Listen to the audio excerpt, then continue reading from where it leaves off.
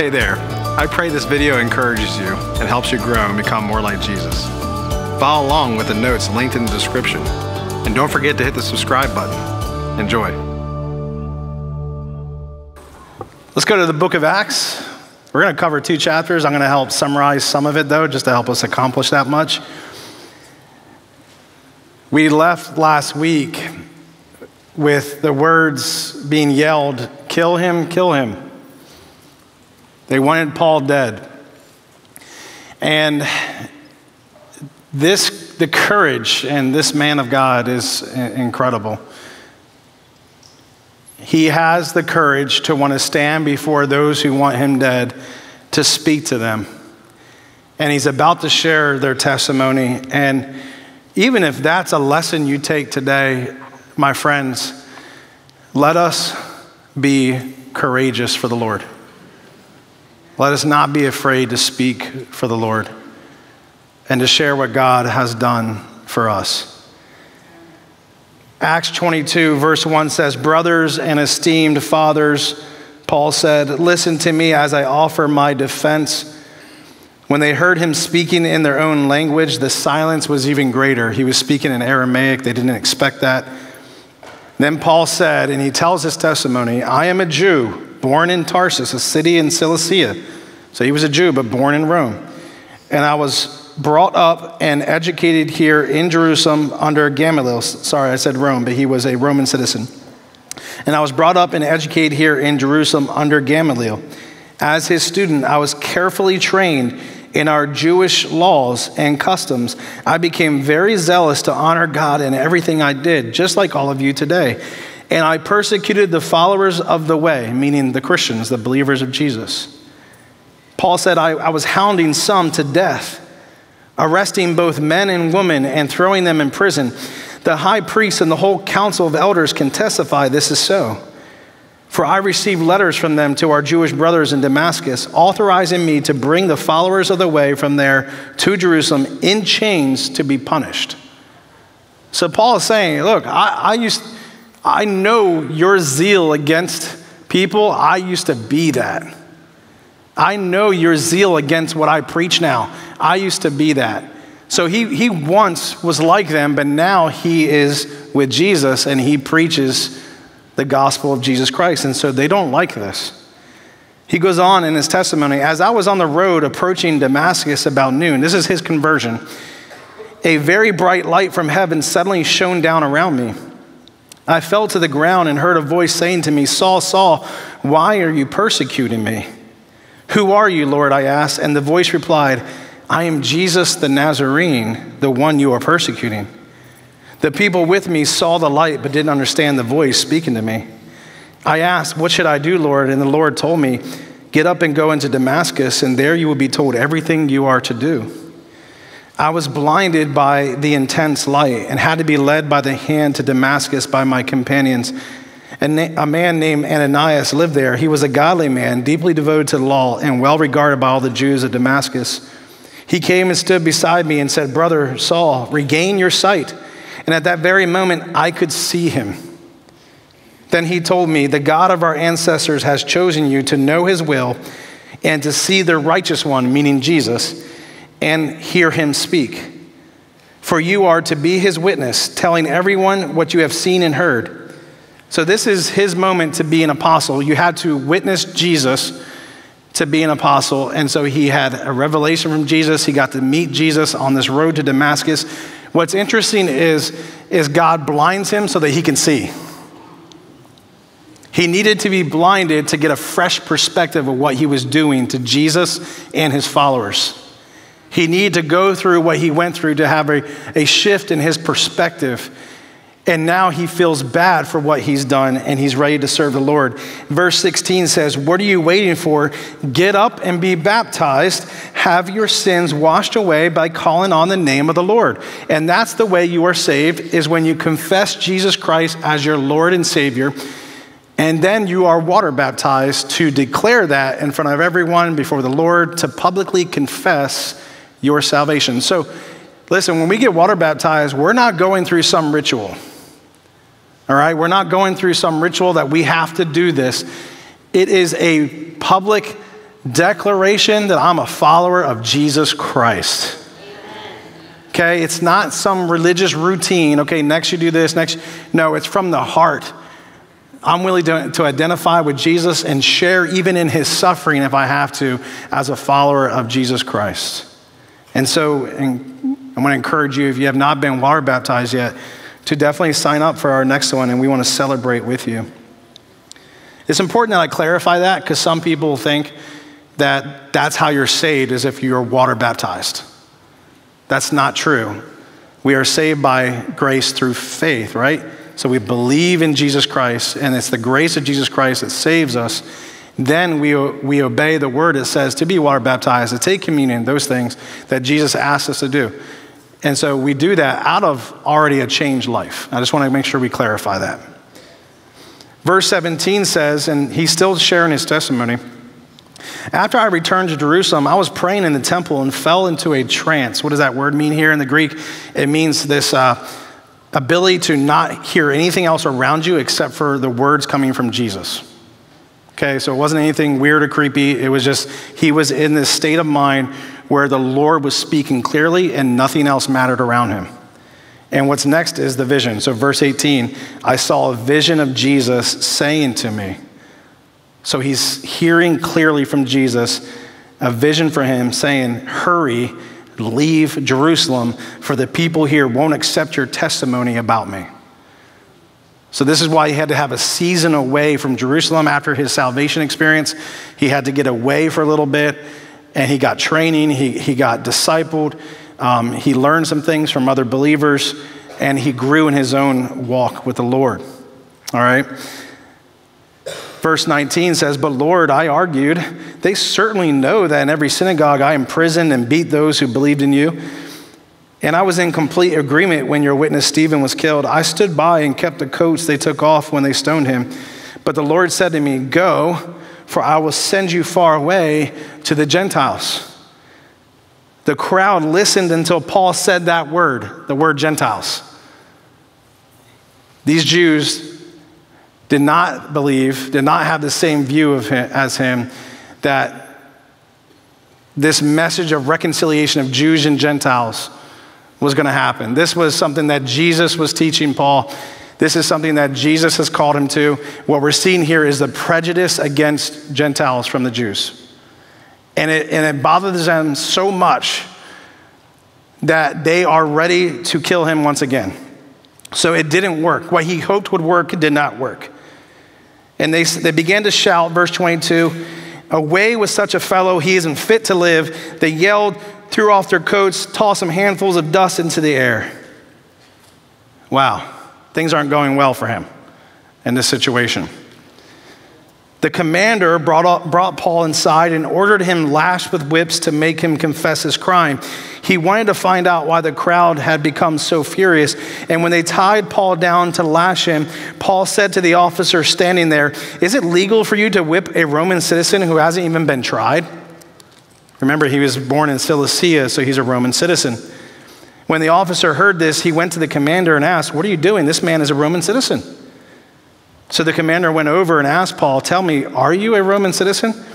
Yes, I certainly am, Paul replied. I am too, the commander muttered, and it cost me plenty. But Paul answered, but I am a citizen by birth. The soldiers who were about to interrogate Paul quickly withdrew. They were actually startled by this claim because they could get in big trouble for doing this when they heard that he was a Roman citizen. And the commander was frightened because he had ordered him bound and whipped. The next day, the commander ordered the leading priests into session with the Jewish high council.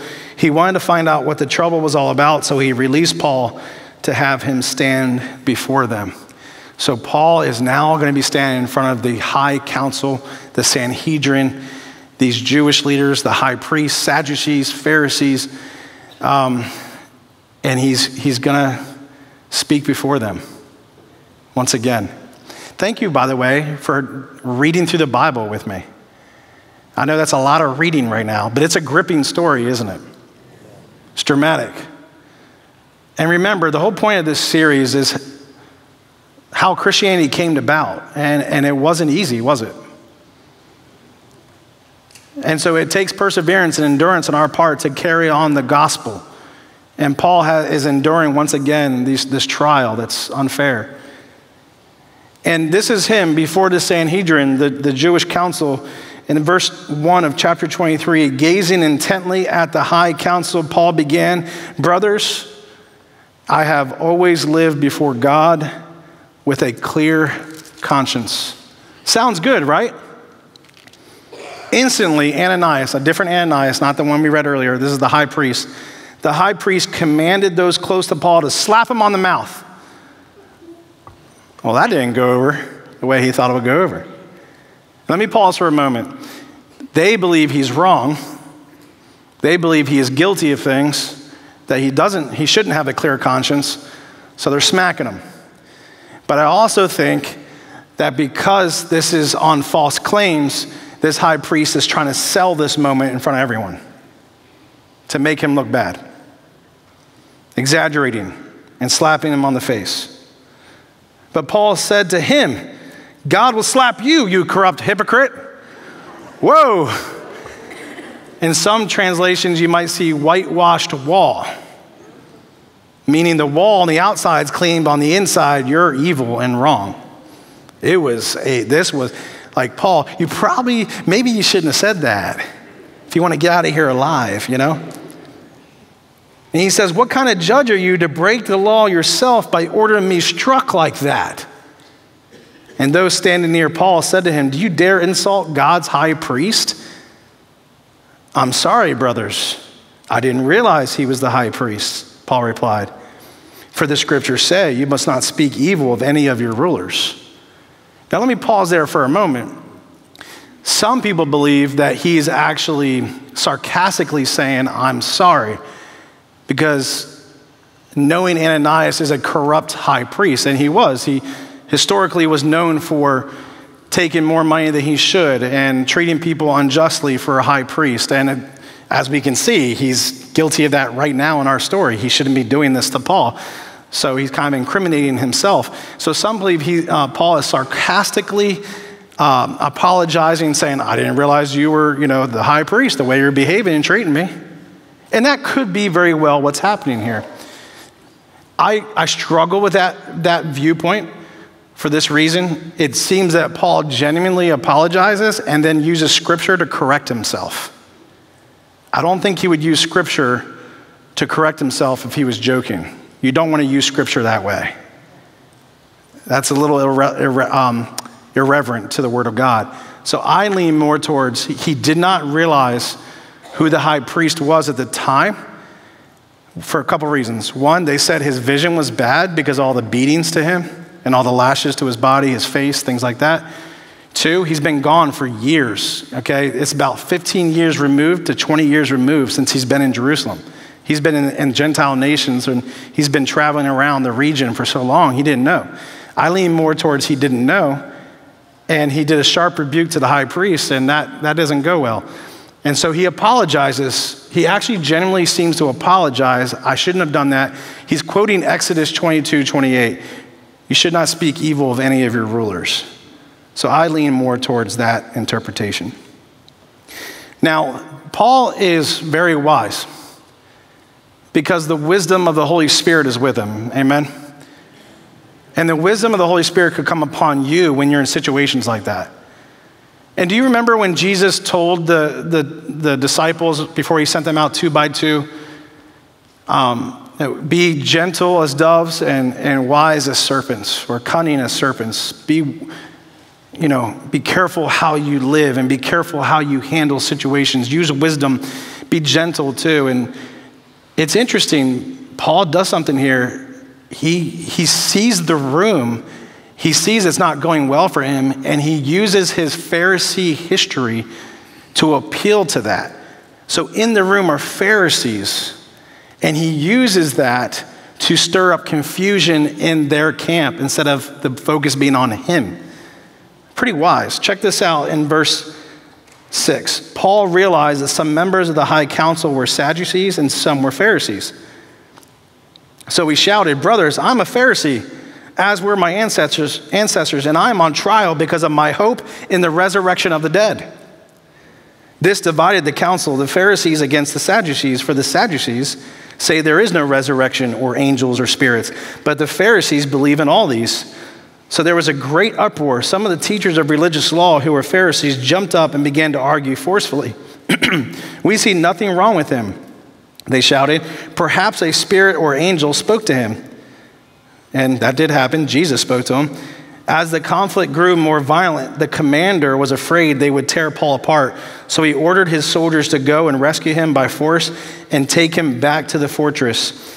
And while he's back in the fortress after such an exhausting day, trying day, most likely afraid, nervous about what's going to happen next, Jesus shows up.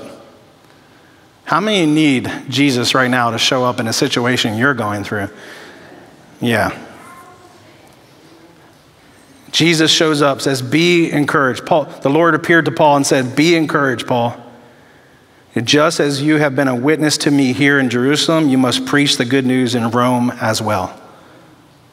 You're going to go to Rome. What does this speak? One, the Lord is there watching over him. He's watching over us today. Amen. And God has a plan and purpose for your life, and God had a plan and purpose for Paul. It's not over yet. There's still another chapter to your story, Paul.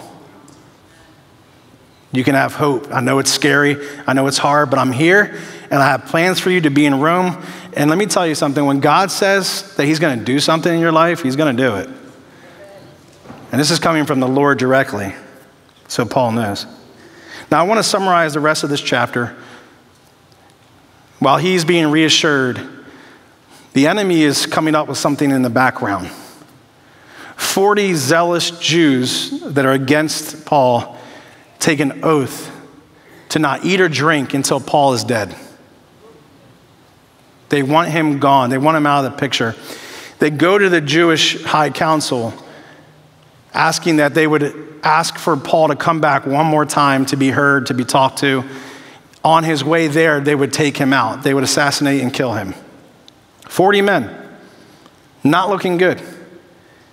And Paul doesn't know this. Paul is in prison somewhere else. And don't you know God fights for you in the background?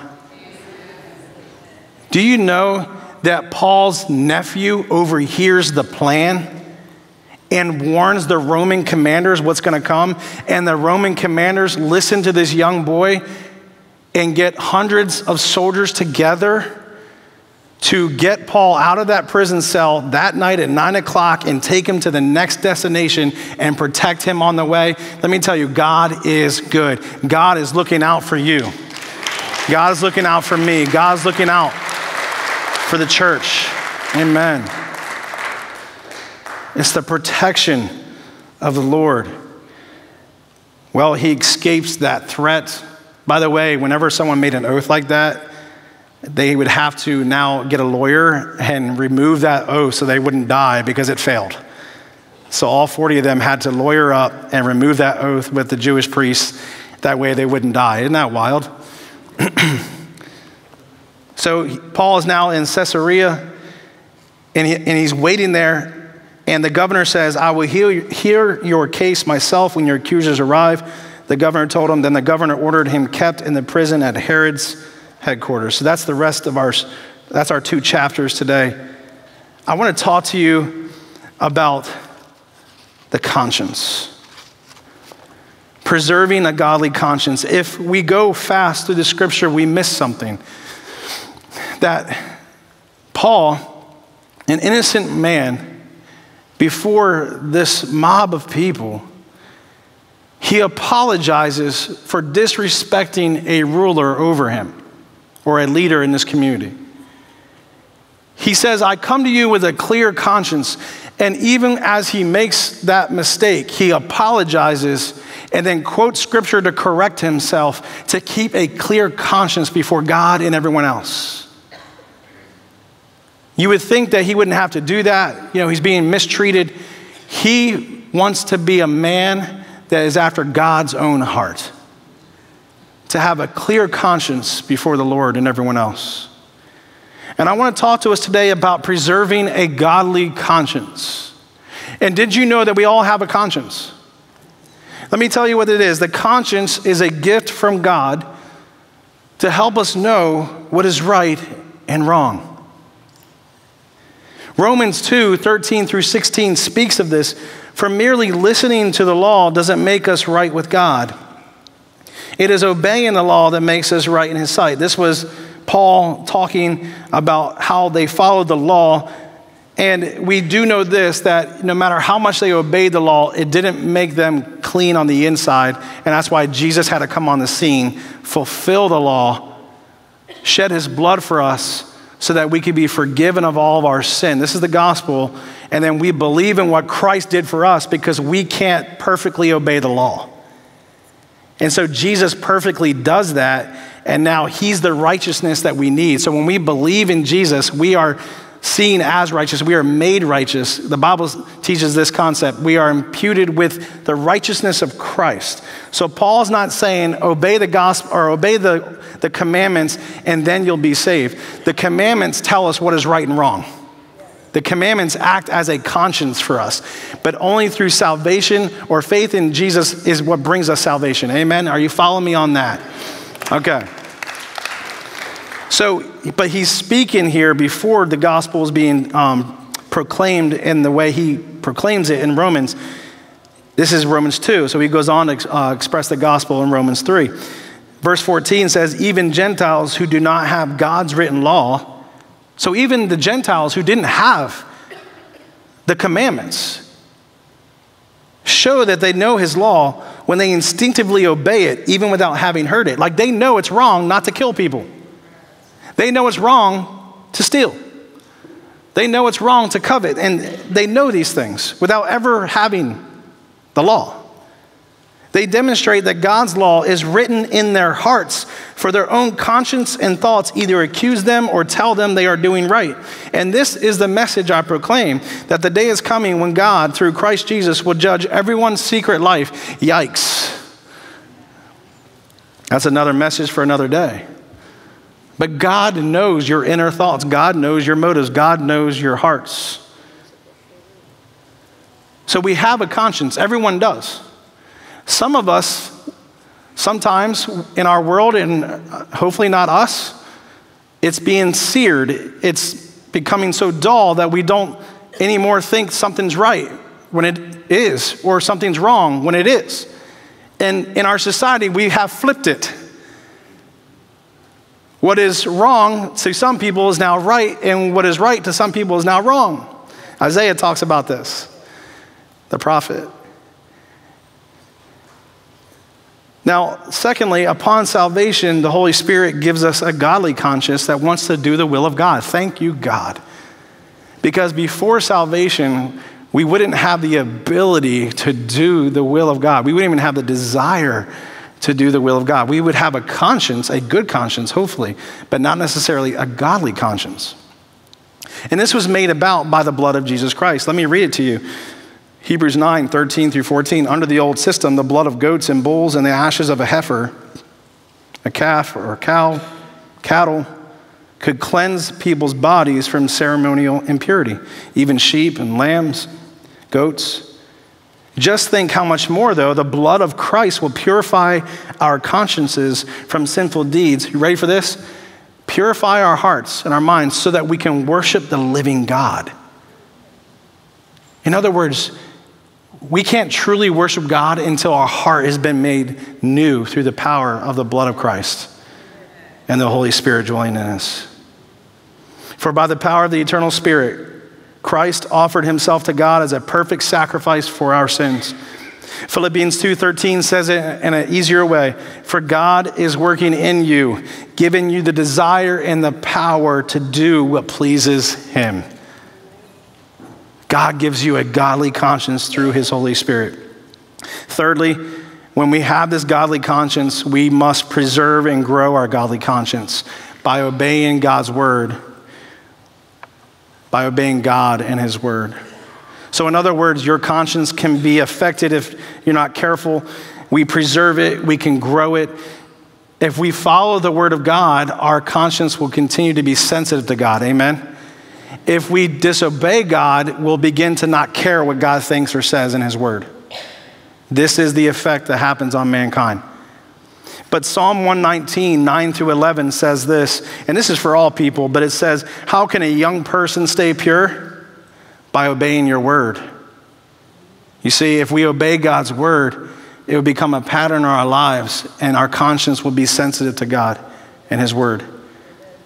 I have tried hard to find you. Don't let me wander from your commands. Don't want church, and young people to old, everyone, let's not wander from God's word. We can lose our conscience if we do. I have hidden your word in my heart that I might not sin against you. When we store the word of God in our heart, it helps us remember what is right and what is wrong. So we choose, hopefully, the right path. 2 Timothy 3:16, all scripture is inspired by God and is useful to teach us what is true and to make us realize what is wrong in our lives. Notice that word, realize. Sometimes we need to be awakened again to what is right and what is wrong. It corrects us when we are wrong and teaches us to do what is right. Let me tell you a story. My father's here, actually, so that worked out. Many years ago, as a youth pastor here, we would have team meetings, and pastor brings us all together for training and prayer and instruction for us, just to help the church continue to go forward.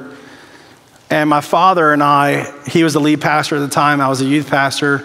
We had a sharp disagreement. I don't know if you remember this moment, but we had a sharp disagreement over some methods of ministry, not theological disagreements or anything like that, just ways of doing ministry. We had a disagreement. And I was not submissive to my leader.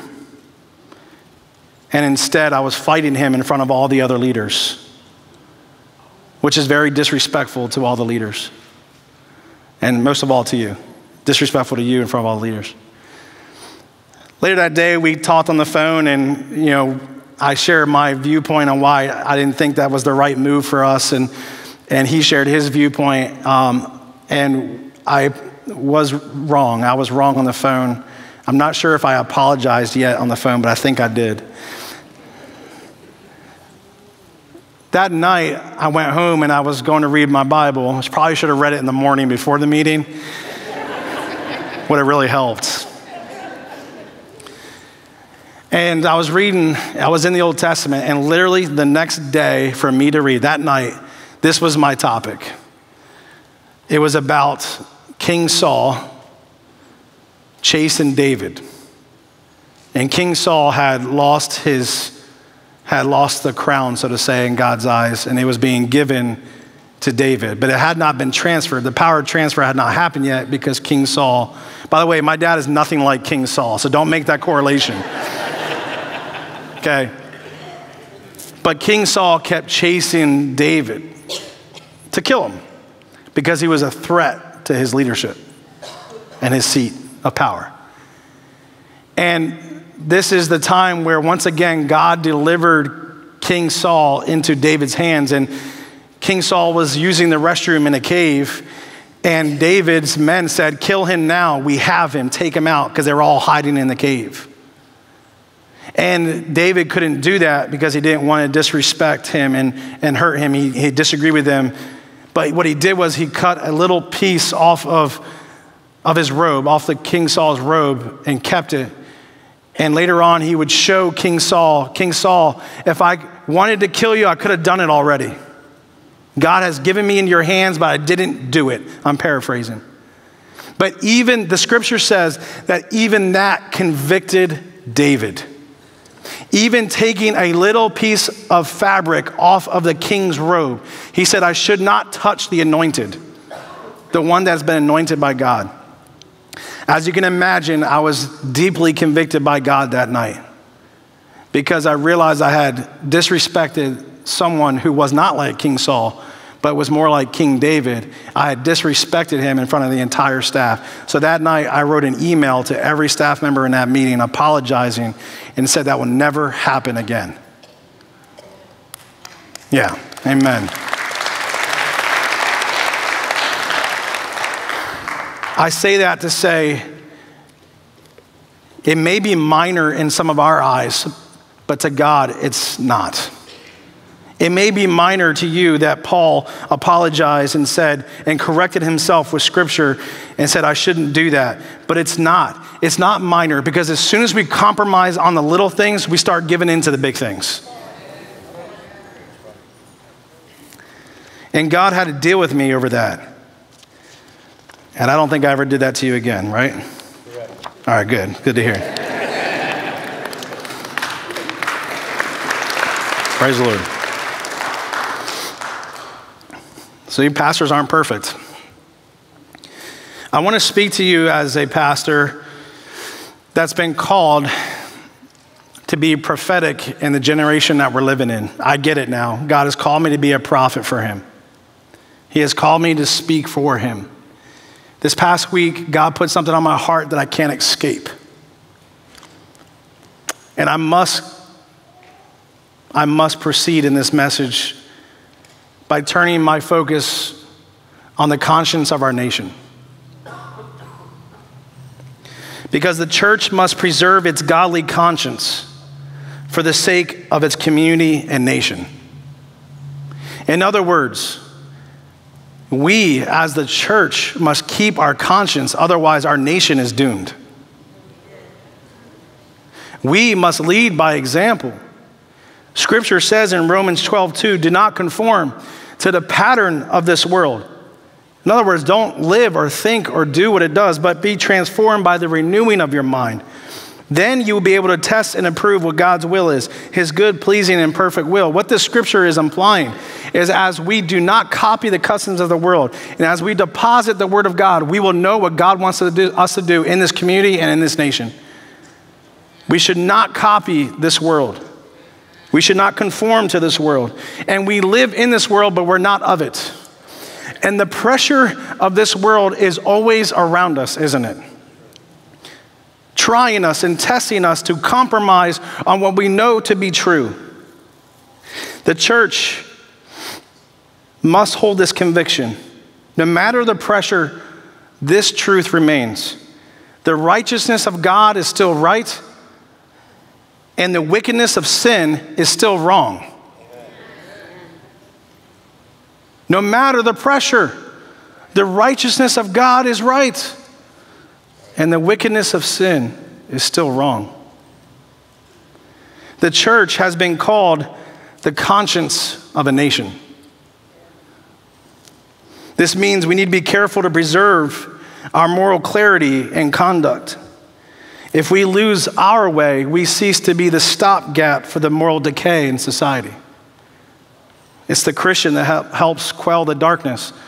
It's the church that helps push back the darkness from overtaking our society. They don't realize it, but we are helping our society. But don't just take my words for it. The great leader, Martin Luther King Jr., said this: the church must be reminded that it is not the master or the servant of the state, but rather the conscience of the state. It must be the guide and the critic of the state, and never its tool. If the church does not recapture its prophetic zeal, it will become irrelevant social club without moral or spiritual authority.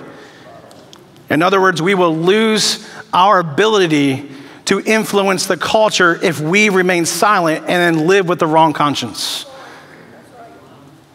Our lives speak of God and shine his light, but also our voices must continue to speak. So I stand here today as a prophetic voice for our church. Our society doesn't need the church to go along with it. Our society needs the church to be the moral conscience and compass to guide it. If we go along with the society, we are no different than the society, and our peril is already set in stone. We must be a stopgap. Jesus called us, you ready for this, to be the salt and light of the world. It doesn't say church, of the world. So it's both. Be the salt and light of the world. And like salt, we preserve and slow decay. And like light, we shine and lead the way. Amen?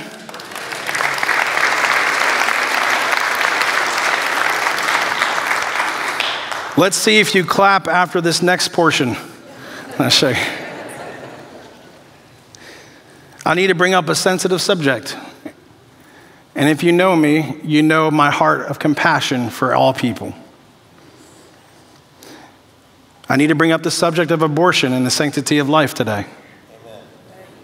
And I understand if it's too sensitive for you, I would not be offended if you need to walk out. It's okay. I realize that in this room, there could be many that have chosen to do that. And I just want you to know, just like Paul, who encountered a merciful Jesus on the road to Damascus, we as a church are here to show you our love and mercy. God is a forgiving God, a redemptive God. Yes.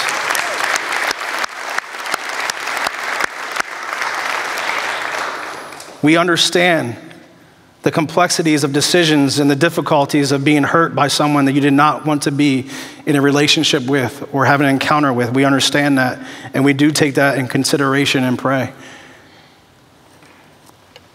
Our scripture today reminds us that there is redemption for anyone who has, and there is forgiveness, and we want to continue to be a merciful place for people who have been down that difficult journey. Scripture also teaches us this, that we are all created in the image of God. He knew you before you were ever even born. Scripture says that Jeremiah was already called in his mother's womb. Human life is in the womb. There's nothing else in there but human life in the womb. We believe that everyone holds intrinsic value. In other words, you are created with value. So you should be treated such as.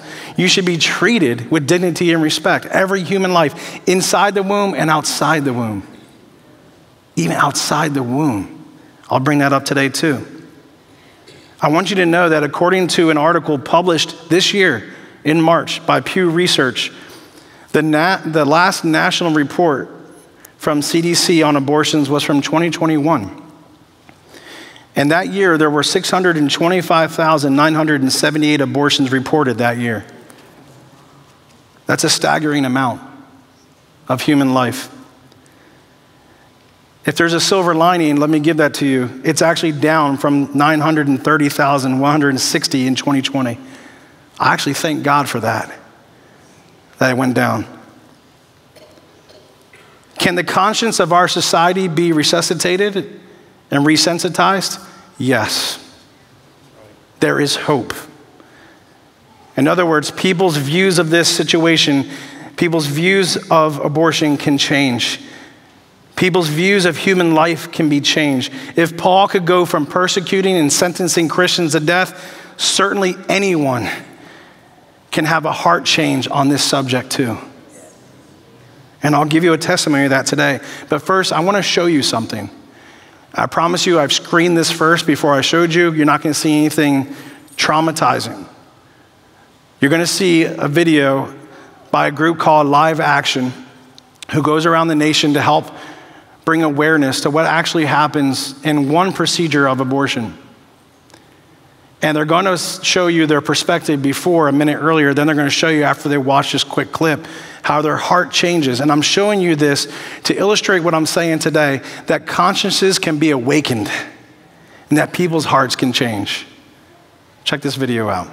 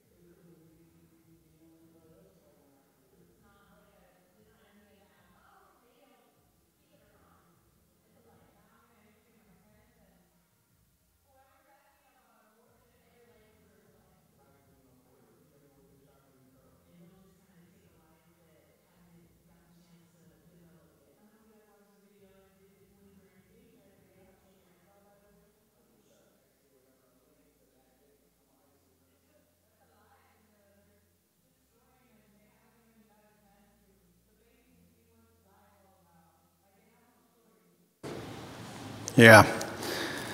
Wow. And just like that, a perspective can shift. Human life is in the womb. Amen. Lord, have mercy on us as a nation. Lord, help us to value what you value, to see this world the way you see it. I want to give you a celebration point today because I know that's heavy. Our Governor Carney, surprised many of us in the past week or so when he vetoed Bill 140, which is physician-assisted suicide. It was passed, but he stopped it from going forward. He didn't agree with the idea that physicians could assist people in taking their own life. Yeah.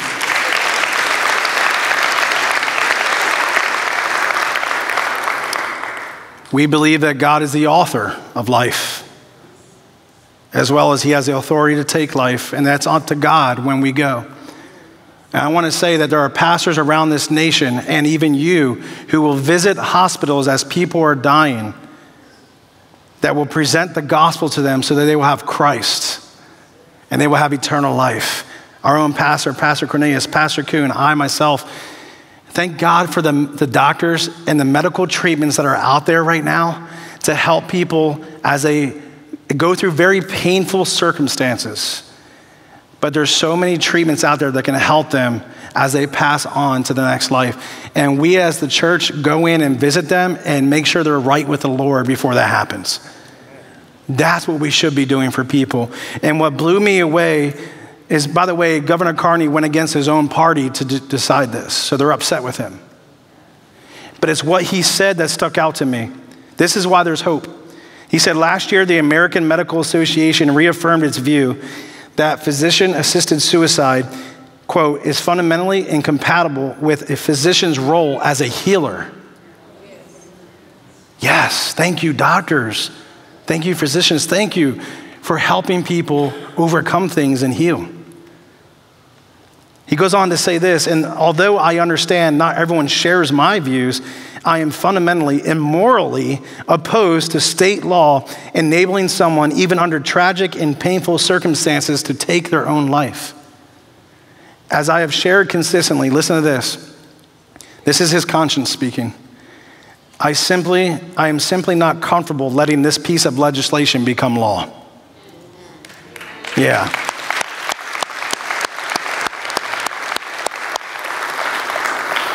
This is what a conscience looks like. There's still a conscience there. But I want to say this, and I would lovingly say this to our governor, and I've already emailed him before on subjects, so my voice would be heard, so the word of God would be heard. But if he has a conviction about that life, why not the ones in the womb? I want to close with this. Let me go back to what the scripture showed. Thank you for handling this with so much grace. Thank you for respecting each other in this room. I want to remind us that Paul apologized, saying, we must not speak evil of any of your leaders. And he did that after he was slapped in the face. And I want to pray for our leaders because the increasing hostility in the political arena is disturbing.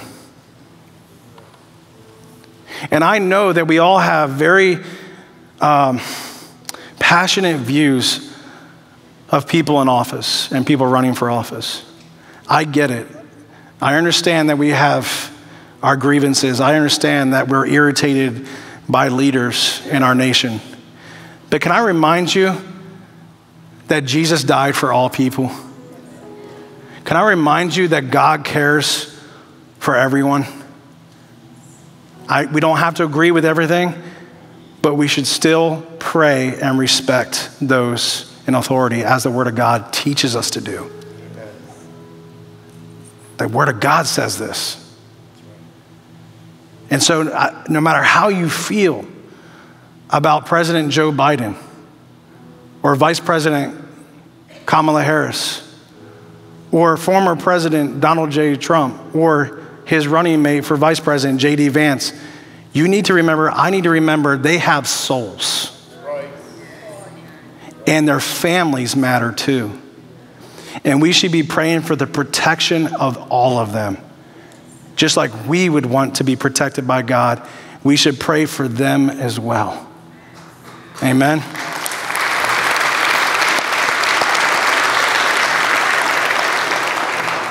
I'm glad you agree. Why don't we stand together if you can stand. We need to pray for our friends down the south and the Carolinas, all the states that have been affected by this hurricane. Thank you for your support of Convoy of Hope. It's going to be a blessing. They already go out and do what they got to do. They depend on giving to come in afterwards. And so we're going to send a check. So if you're giving, you'll give it to the church, and then we'll send a check from the church for all of us. We will need to pray for them. And why am I saying this today? As again, I was led by the Lord to talk about this. It's so important as we approach the next 30 to 40 days that we preserve our godly conscience as a church. And even after the election, after everything coming forward, we must walk the way God calls us to walk and not mirror our culture or conform to its patterns. Amen? Amen. Lord, we come to you and we say, thank you for showing mercy to us. And we don't want to lose your heart that you show mercy to even those against you.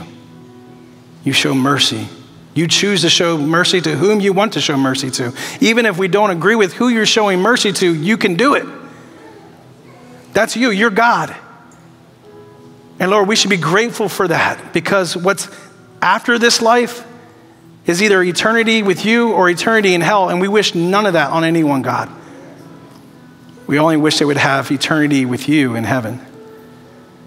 Lord, forgive us, God, if we have compromised in our conscience on things that we shouldn't be. And there's so many other things that could be brought up today.